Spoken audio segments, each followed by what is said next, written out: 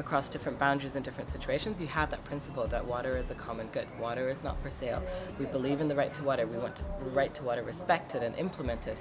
And this is happening all across Europe. And so in terms of building an European water movement, it's been really inspiring, and even compared to older generations, just to see the level of communication among these groups, it's been so interesting with the different language exchanges. And for me, the highlight is the energy as well. I'm going to come back to my country and to my neighbor to tell what you are discussing now, and you have a great proposal, great actions to continue a process that began since years ago, you know, in other continents. You are in a special continent that is so important, you must push on a great discussion. Il y a effectivement des jeunes qui ont des opinions très différentes. Pour aller vite, il y a des jeunes qui sont plutôt dans une sensibilité environnementale et d'autres qui sont plutôt dans une sensibilité sociale, politique, démocratique. Moi, je crois que ces deux sensibilités-là, il ne faut pas choisir entre l'une ou l'autre, et que ces deux sensibilités-là sont complémentaires, peuvent s'entendre, peuvent converger. Et voilà, il y a tout un dialogue à construire pour que de ces deux sensibilités-là se forme un grand mouvement.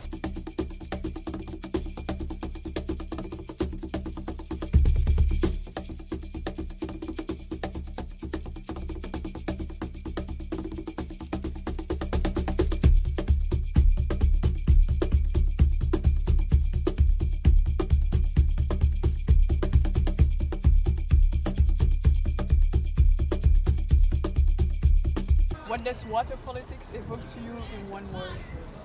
In one word, for me, water is solidarity. What do you think about this forum? Oh, it was a very nice moment. It's very nice to share our experience, and I'm very surprised by the level of the knowledge about water here. It's very nice, and also this forum put the basis to create a network of young, and it's very nice and cool. What does water politics evoke to you in one word? Water politics evoke for me remunicipalization of water. How are you going to participate in the development of the network?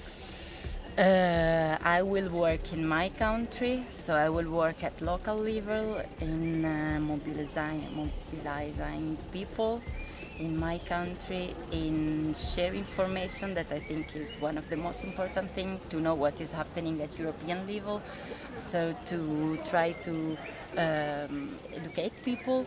And at European level, at the same time, I really would like to continue to be involved in the studying, in an analysis of what is happening, like laws, directives, and soon we will have the new election, so I think it's very important. I really would like to stay like at European level and have the possibility to work at European level and Italian level.